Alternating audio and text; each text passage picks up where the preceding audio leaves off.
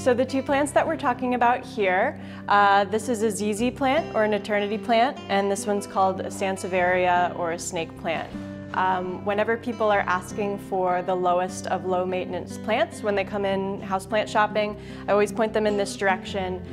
Both of these need and will tolerate very low light, but they can go up into brighter lights, but they can do really low, and they also really like infrequent watering. So the eternity plant, this one we suggest maybe once every 3 to 4 weeks to give it a really thorough drink. So it would almost be treated like a cactus.